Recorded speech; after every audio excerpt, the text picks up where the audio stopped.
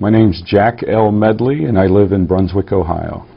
About Chester Law Group, I was very impressed. A lot of other firms sent literature and stuff, but it wasn't, even the DVD. When I sat down and watched that, I thought, well, how could you go wrong going with this group?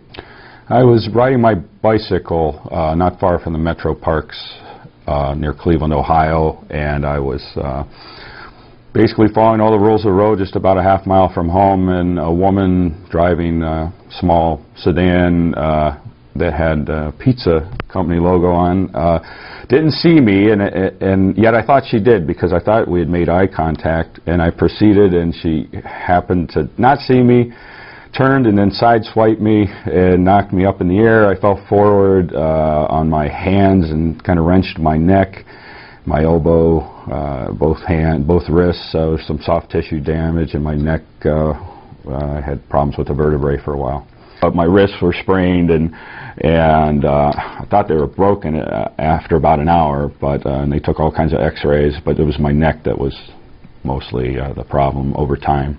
3 of the discs in my neck were dislodged, the cervical vertebrae. Fortunately, it wasn't, threatening my mobility or anything. It was with the neck, but I mean, it could have been worse. I mean, first the pain wasn't so bad because your adrenaline's rushing, and I used to play football and rugby, and I thought at the time, oh, this is nothing so bad, but in an hour I was aching all over, and then it was worse for days, and then I had to have some therapy for a significant amount of time, actually.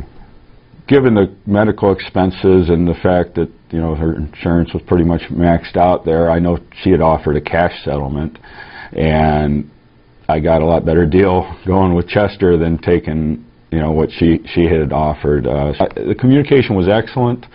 I really didn't even reach out as much because again, the information available through the literature and the clear communication, I just kind of trusted that it would work its way through, and that's what would happen.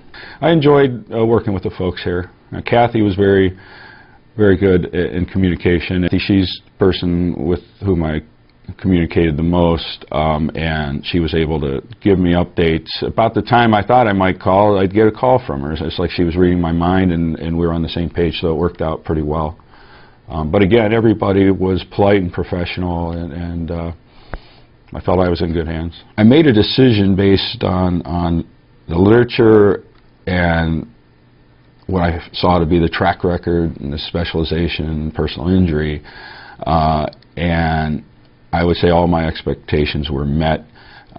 After the accident, dozens of firms and individual attorneys contacted me, this group, because their experience are big enough to have a lot of cases in their pocket, but also small enough to give me personal attention.